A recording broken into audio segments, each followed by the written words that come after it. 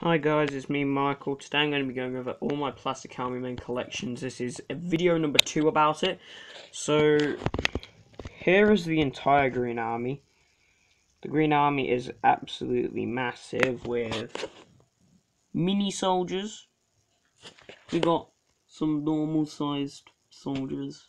We got even minier soldiers at the back here.